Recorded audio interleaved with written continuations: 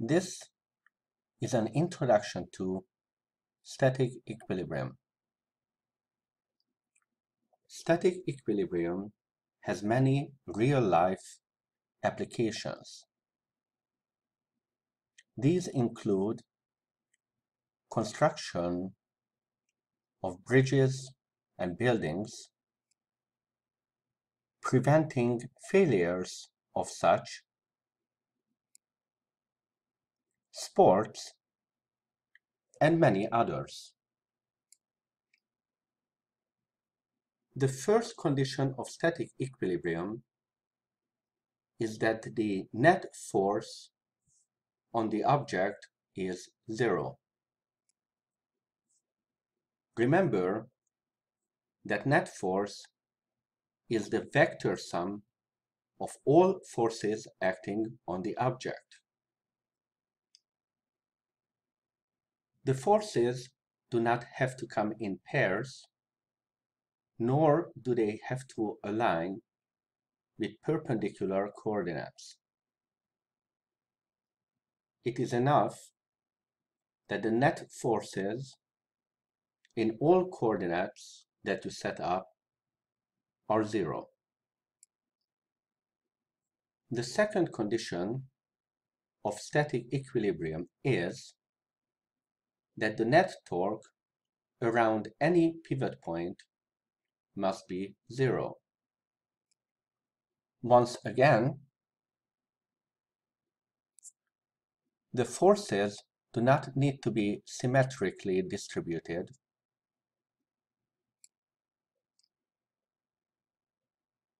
nor do they have to have equal magnitudes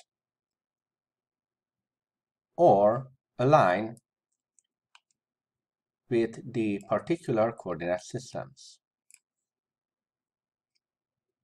This condition must be satisfied not just around the center of mass, but around any chosen pivot point around the body.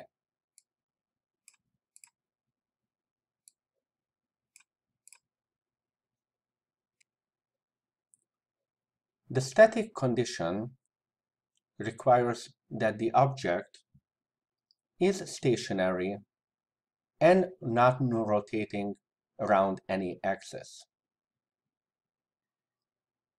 This is to distinguish it from dynamic equilibrium, where the object could be moving at a constant velocity at a constant angular velocity. We will now demonstrate static equilibrium on the simple problem of the seesaw.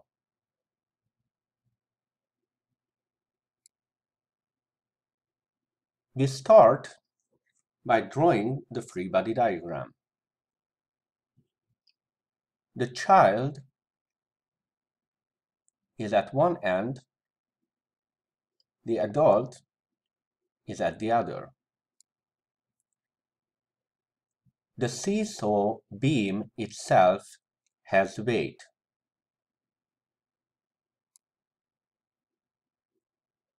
There is a normal force by the pivot on our system. As a torque problem, we must set up coordinate systems,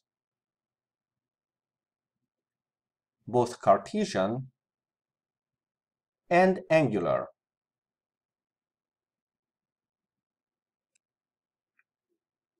We choose a pivot point and create a table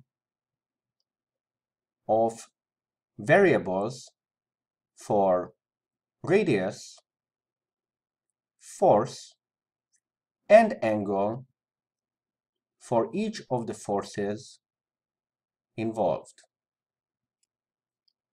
We set up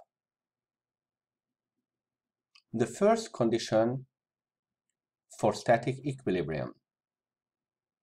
The net force must be 0. We include the forces in the positive and negative directions. We solve for the unknown and insert the relevant numbers to numerically get an answer. We need to satisfy the second condition for static equilibrium. The net torque around our pivot point must be 0. We write out expressions for the torque by each force. Note that the torque by the seesaw's weight and the normal force are both 0. We write out the expression for net torque. Remember that torque direction is already included in the angles from the table above. We solve for the unknown, being very careful with negative signs and angles.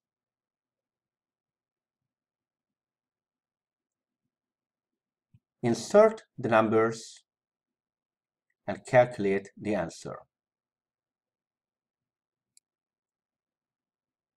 Finally, we look back at our drawing to check that our answer is sensible. The normal force must hold up the weight of the system. The torque arm of the child must balance the torque arm of the adult due to the difference in their weight.